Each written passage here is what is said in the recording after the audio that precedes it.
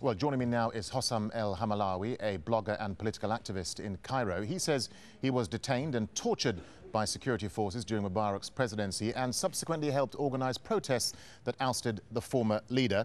Hossam, all three judges and the state prosecutor were interestingly appointed by Mubarak. How skeptical are you about this trial? Will justice be delivered, do you think? There is no doubt that the Mubarak's regime is still alive and well, and that the public prosecutor who we have today is the Mubarak's appointed one, and he's the one who came to the state's defense before, who prosecuted activists before.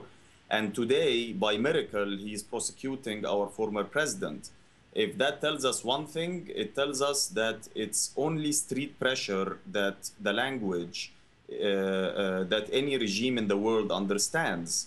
This is a political trial, not a legal trial or an ordinary trial. And it would not have happened without our continuous protests in the streets in Cairo and elsewhere.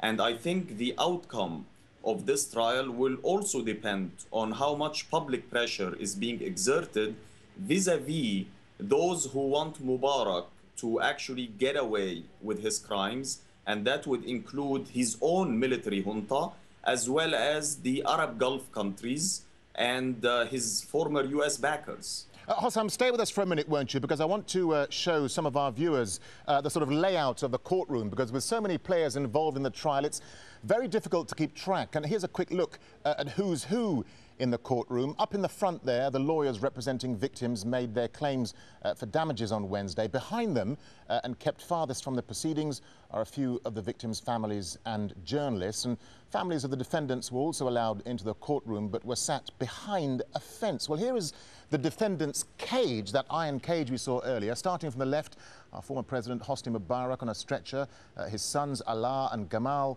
the ex-minister of the Interior, of course, Habib el-Adly, and 6 senior police officers. And presiding over the court is a panel of 3 judges who, as we were saying, they're responsible for managing the trial. All 3 judges and the state prosecutor were appointed by Mubarak. Hossam, let's just come back to you for a second. I mean, how shocked were ordinary people on the streets at actually seeing Hosni Mubarak on that stretcher in the courtroom behind bars? I mean, this was once a very powerful man, now reduced to looking pretty pitiful. When I became politically active, when I was a university student around the year 1996, we could hardly mention Mubarak's name in public, let alone crack political jokes over the phone. If you had organized a protest against Mubarak and you chanted against him and you mentioned him in name, you used to leave your home and go into hiding for a week, at least after that. So from these days to today, where we see our former dictator in a cage, humiliated, and being tried as a criminal, it is indeed very heartwarming, I have to admit, for people like myself and for millions of other Egyptians who also suffered under this dictatorship. Now, I am sure you will find some people, including a number of those who appeared in your previous report, expressing sympathy to the president. But remember, sir, we are a nation of at least 85 million people. If you find a handful of people who might have sympathy for the former dictator, I mean, that's normal, but that's not representative at all. OK, Hossam el-Hamalawy there in Cairo. Hossam, thank you very much.